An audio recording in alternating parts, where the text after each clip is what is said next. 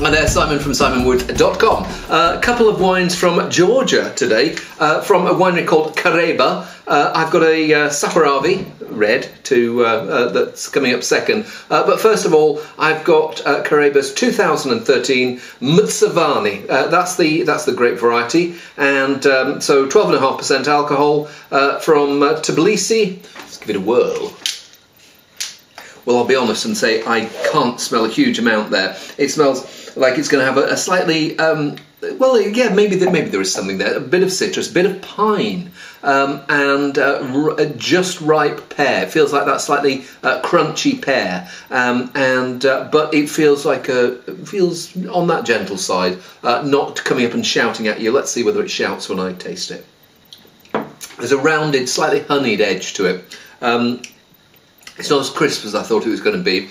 Quite a lot of substance in the mouth. Not jumping up and doing lots and lots of flavours, but has this almost resin-like character. Not out and out Retsina type of resin, but it feels like there's something there that is just giving this light pine, almost oil is the wrong word, but yeah, giving it texture, and a little bit of nuttiness in there. Then this pear and this citrus tightness, just giving it a bit of freshness, but okay rather than great. I'm not jumping up and down and saying it's brilliant, but let's see whether we can jump up and down about the Saperavi. So this is again 2000. Was it 2013? The previous one? Yeah, it is 2013 Saperavi. And have we got anything about what's happened to the wine? No.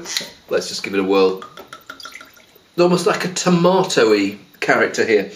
Deep, plummy damson, a little bit of blackberry and blackcurrant. It's quite deep in colour, and it's got this just slightly tomato, almost verging on a little bit of the beetroot. It doesn't sound very nice, does it? It smells good. It smells like it's going to have this what I call the Central European earthiness about it. Yeah, and that slightly beetroot tomato edge stays there, but the main event is quite plush, plum, damson, blackberry, dark, soft, plush fruit. If it's good, it's not hugely complex, but it feels like a really honest, nice, juicy glass of red wine. Slightly less of that earthiness than I was expecting, which is just an observation. It's not a good thing or a bad thing, but.